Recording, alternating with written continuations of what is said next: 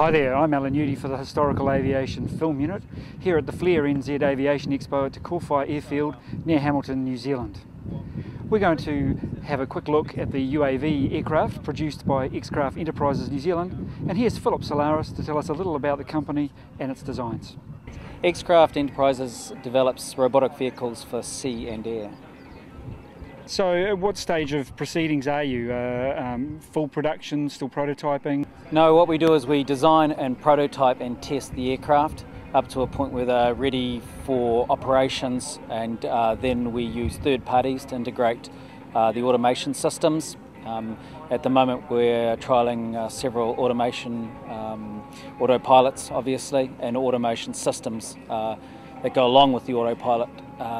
Obviously directional finding is not the only thing, but running the systems on the aircraft, shifting ballast, shifting petrol, all of those sort of health systems. We're in the process of getting a good system with that, and currently we're doing joint trials with a military organisation to look at the possibilities. As you know, in New Zealand we're such a small nation that our military operate with the search and rescue operations and obviously fisheries protection. Those are two areas that we're very, very keen to see develop.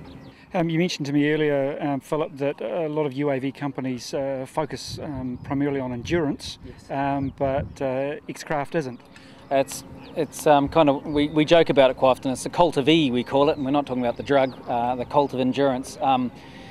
X-Craft looked at the issue of endurance, and we actually ended up doing the same thing that Lockheed Martin did with Skunk Works, which is looking at developing an airship. If you want to stay in the air 3 days, isn't much of a comparison to 3 weeks or even 3 months, and that's where Lockheed got to as well. What is important is that you solve the problem, you find the solution to the problem that you're confronted with. For example, one of our small UAVs is specifically designed for being able to survive, being a reusable asset, so that you can send it off and it can come back, it can survive bad landings, it can go out to, its average distance would be, operational distance, say 20 kilometres, and so that's designed for the platoon level operation where you want quick information, quick reconnaissance. So therefore there's not much point in it being out there much longer. If it's got good equipment on it, it'll go to the region you want and it'll scan that region and come back to you, and you can reuse that craft. Therefore there's no point in making it like a glider type of aircraft, which you obviously would if you want extended endurance. So that's the type of thing I mean. Our other craft and the scaling of the craft do the same thing. They look at solving problems, multi-role problems quite often, but we don't put the first priority as endurance. Endurance comes down as part of the issue, part of the thing to solve. And that is really important. When you're looking to solve a problem, you want to look at it holistically. And that includes manufacturing, that includes maintenance, that includes your ability, all the logistics that go with that.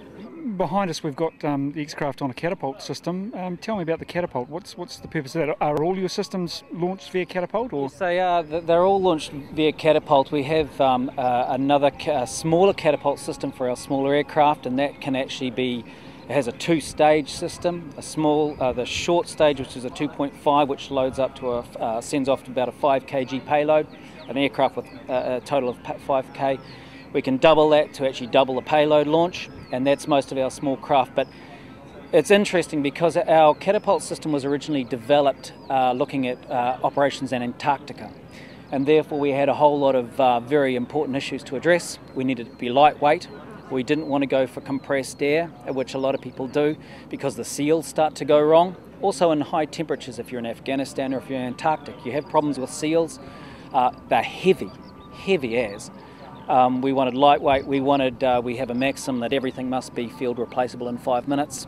All components are easy to get hold of, easy to manufacture, and they survive in extreme climates, including obviously high humidity, which is important for New Zealand operations in the Pacific. So yeah, it's an evolution from finding the most simple, robust system that will achieve what you're trying to achieve. And I think that's absolutely essential in all of this.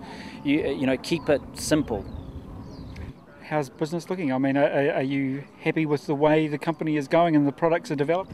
Yes, we are actually. The interesting thing about UAVs, and it's a little complex because it's tied up with the costs of operating UAVs, but essentially they're money-saving enterprises.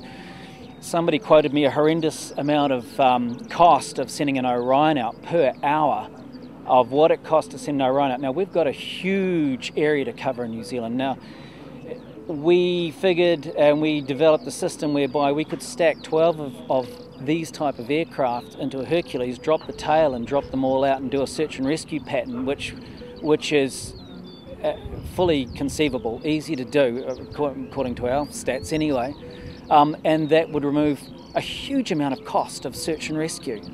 So they're money-saving enterprises. There have been problems in the past with regulation, and luckily in New Zealand we have a very proactive civil air authority.